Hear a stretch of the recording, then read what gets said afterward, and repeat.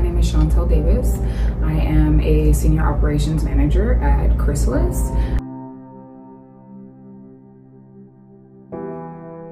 Started off doing okay. The earlier years were like I excelled, but through trauma, eventually I started, moving away from school. And she sat me down and she let me know, like, hey, is this the direction you want your life to go? Because if not, I mean, if you want to try, let's go ahead and try. But if you want this to be your future, go ahead and walk out that gate right now.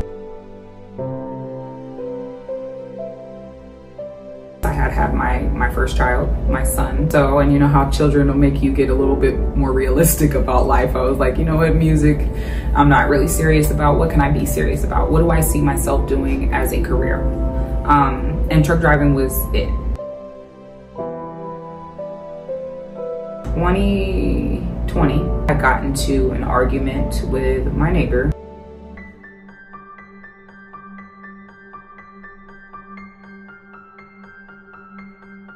It was very traumatizing because, again, they took my kids, and I did not know what to do. I always tell people that prison is an ugly place, but I say a lot of times that without prison, I don't think that I could have been the person that I am today.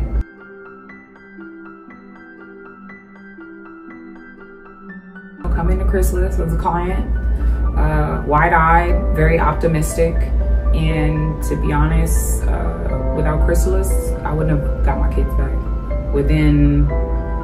I got hired at Chrysalis in January.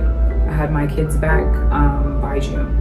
Again, I did use the resource room. I couldn't necessarily afford all of the type of clothes, definitely not interview clothes.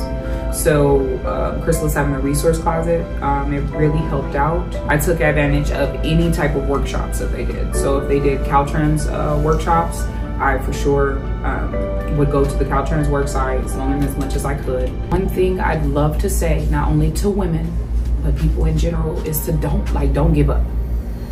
You can always find help somewhere.